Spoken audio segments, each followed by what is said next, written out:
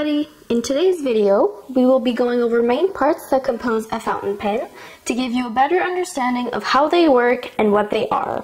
Starting from the writing end to the rear end of the pen, we will make our way through the different parts that compose a fountain pen. Alright, the first part we'll be focusing on is the nib of the fountain pen, which is the part that brings ink to paper, essentially.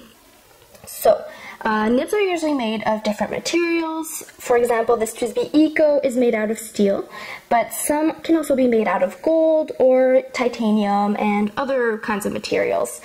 So the first part that we'll be focusing on this nib is the tipping material, which is essentially the small dot right at the top here. Let me just focus, there you go. Now this tipping material is usually a piece of wear-resistant and hard metal alloy that is welded onto the tip of the pen, onto the tip of the nib, sorry, and that is usually ground to a specific nib size. Now nib sizes on a standard level range from extra fine to medium and broad.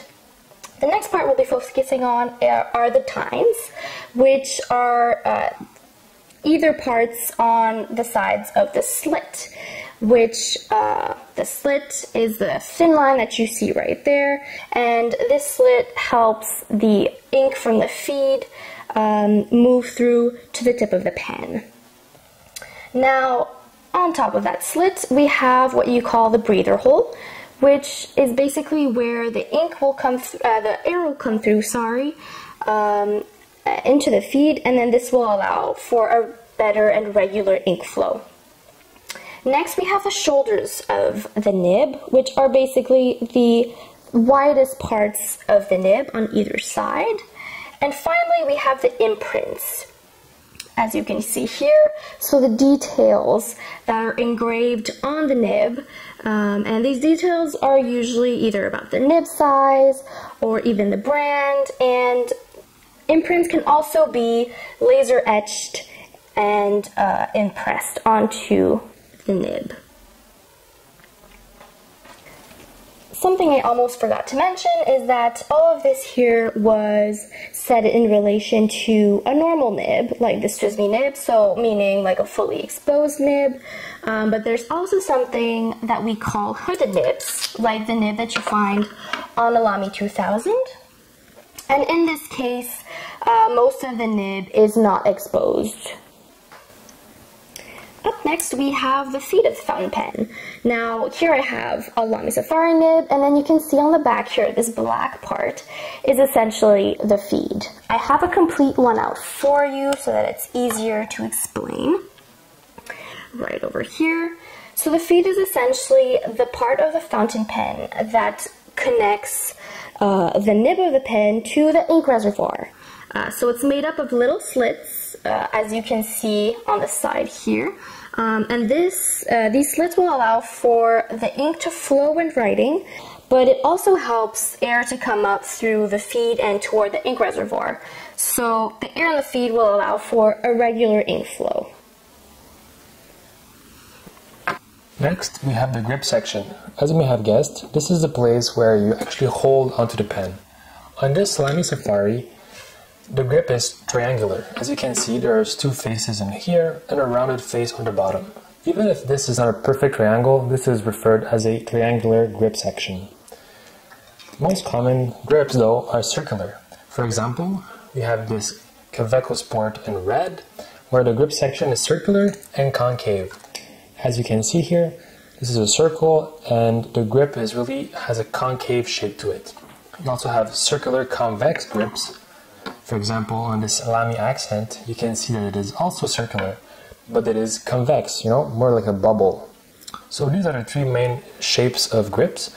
You also have circular straight. For example, on this TWSBI Eco, you see it is circular and it is just straight. There's no concave or convex shape to it.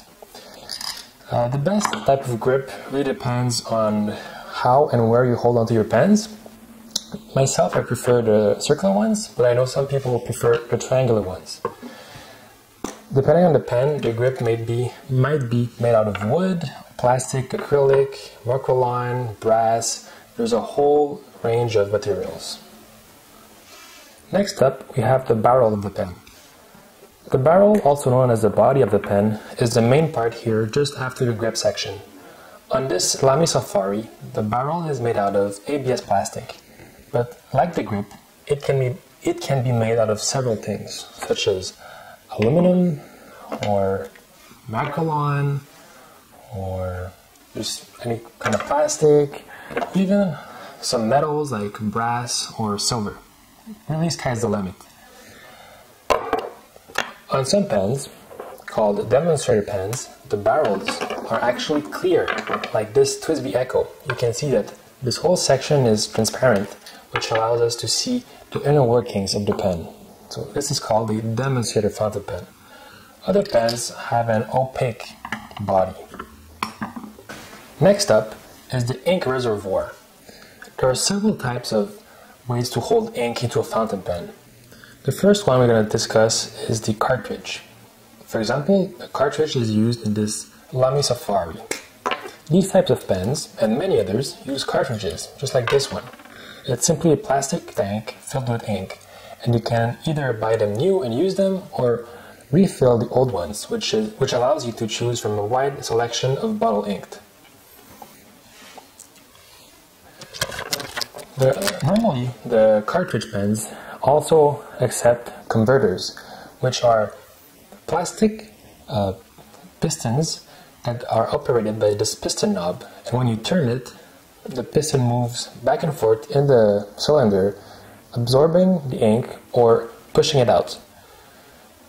Every brand that allows for cartridges and converters has their own shape. For example, this is a Lamy Safari, so it uses a Lamy T10 cartridge, and then you have this converter that only works with Lamy. Different pen brands that have cartridges have their own ink cartridge, except for a couple of brands that use international cartridges. You have international short and long, and these work in a wide variety of pens. So this was for cartridges and converters. Now let's move on to piston fillers. So on a piston filler pen, like this TWSBI Echo, the ink, it's like a giant converter if you want. So you have the cylinder, the piston inside, you have the piston knob here, and you turn it to move the piston back and forth in the barrel, and this absorbs ink or it pushes it out in the bottle. So this is a second option for carrying ink in your fountain pen. And finally you have a third option, which is less common, and normally it's like people do it to their pens, but it's not the recommended, the manufacturer's recommended way of filling it. So this is called eyedropping a pen. It works on plastic pens mostly, for example this Kaweco Sport. The way it works is they disassemble the pen, they unscrew the grip section from the barrel, then they apply silicone grease to the threads here to improve the water tightness, and they actually fill the whole body of the pen with ink. So this allows you to have a huge ink capacity in the pen, but some people, like myself, find it a bit risky. Just in case there's a leak, you have a massive leak, and maybe you can crack the barrel and you have a massive leak again. So these are the three main types. You have eyedroppers, you have piston fillers, and you have cartridge converter pens. There are also some other types of ink filling systems like vacuum and others, but these are the main ones, let's say. Next up, we have the finial of the pen. The finial is actually the end of the pen. So both the end of the cap and the end of the barrel are called finials. Caps are often decorated, like on this Kaweco Sport, it has the brand like in a metal medallion that is inserted in the cap. Yeah, I have a similar thing on the TWSBI Echo, where you have, again, the brand is inserted on the top of the cap finial. On other pens, it's the other way around. For example, on this Lamy 2000, the cap finial is actually pretty plain, but on the other side, you have this small decoration. So the finials really refer to both ends of the fountain pen. Next, we have the cap of the pen. Now, of course, I know you know what a cap is, right? It's simply this plastic part that either snaps onto the pen or threads onto the pen to protect the nib and prevents the ink from drying out. I just wanted to let you know that some fountain pens, like this Pilot Vanishing Point in matte black, has actually no cap. It's a capless pen. To open it, you push onto this button here. This deploys the nib, and to retract it, you do the same thing again. There's a small hinged door in the front of the pen that opens and closes with the nib, and it allows the ink to remain moist at all times. But it doesn't have a cap as a regular cap like these, right? This is a capless pen. Finally, we have the clip. The clip is used to clip your pens to your pockets, either your pants pockets or your shirt pockets or maybe a notebook. So for example, on this Lamy Safari, the clip is simply a folded piece of wire. It can also have this kind of form, you know, like on this TWSBI Echo. It's a pressed piece of steel. They both serve the same purpose. And the clips are often on the caps, except on pens that have no cap. Like for example, this capless Vanishing Point, right? Since it doesn't have a cap, the clip is actually fixed to the grip section. Some pens have what are called hinged clips, like this Lamy 2000.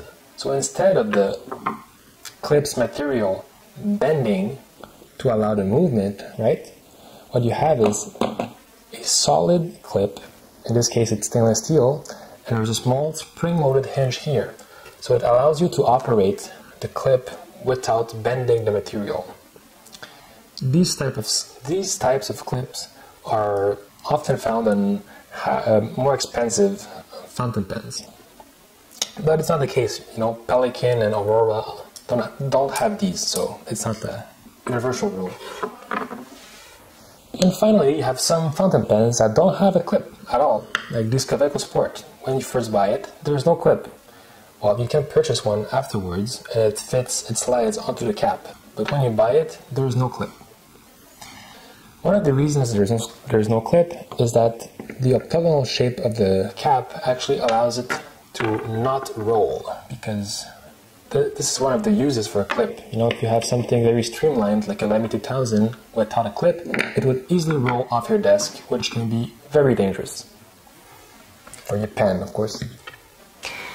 Although there are many more terms that we could have explored, we found these to be the essential terms that you'll likely come across. I definitely was not familiar with all of these terms when I started getting into the hobby, so having a reference to go to better understand some of the key terms will hopefully be helpful to many of you. Like, subscribe, and thanks for watching!